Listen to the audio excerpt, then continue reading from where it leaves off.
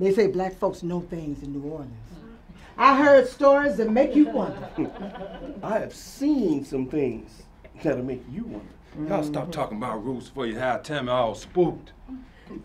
That's what them white folks need when they after you. White folks ain't scared of no roots. They ain't got no soul they need to be messed with. My daddy used to visit a root woman over in Phoenix City by the name of Aunt Prince. Woke up one morning with a rash so bad, he didn't even recognize himself. I tell you, he was covered from head to toe.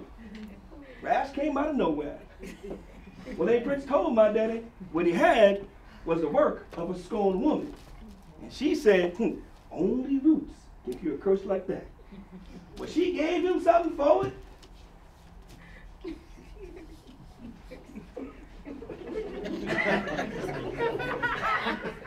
When he woke up next morning, he was healed.